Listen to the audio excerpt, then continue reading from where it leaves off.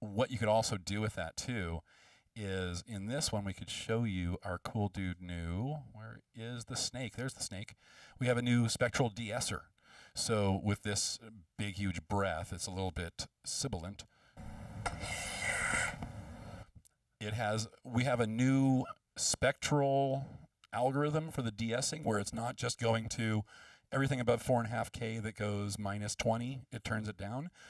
It's looking at the content of it and trying to make it a more natural sounding S because it can see, again, it's looking at it sort of in this spectrum view. iZotope RX kind of works in these spectrogram colors. It can look at this thing right here and say, oh, that's a nasty S. I've seen nasty S's before in my life, and that's a nasty S. It's actually just a breath, but that's what that is. So the Spectral De-Esser is another component of RX6 that's a really fun new tool.